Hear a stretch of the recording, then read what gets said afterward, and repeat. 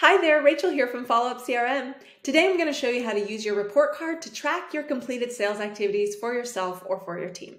This is a quick rundown of all the tasks and hours that a user has put into reaching their goals. Incorporating a weekly or monthly check of the report card ensures that everyone is staying on track with their tasks and sales activities. For this reason, you have the ability to print, schedule, or export the report card. Let me show you how it works. From your dashboard, open up the report card. And across the top, you can set the parameters that you'd like to see, including fixed date range. We'll use last 365 days. User, we'll use Eric, office, and contract type. Hit apply. And this generates a list of all the sales activities completed within that date range.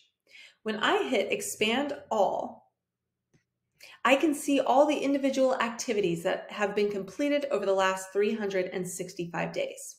You can either contract all here, expand all, or expand individual sections by clicking on these plus signs here.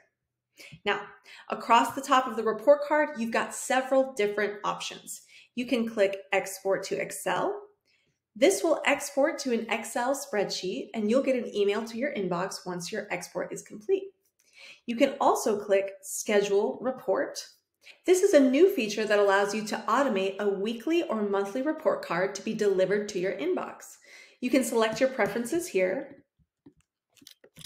So our subject line will be this. Enter the email address that you want this to go to. Select delivery frequency, scheduled time, and day of the week, and hit Schedule Report Email.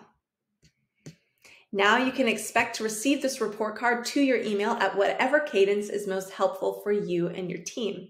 The report card is a quick way for users to get a visual of everything that they've checked off. So if you are a manager of a team, this is a great way to keep your teams accountable. If you're a member of a team, this is a great way to demonstrate your progress. That's all for now. Happy selling.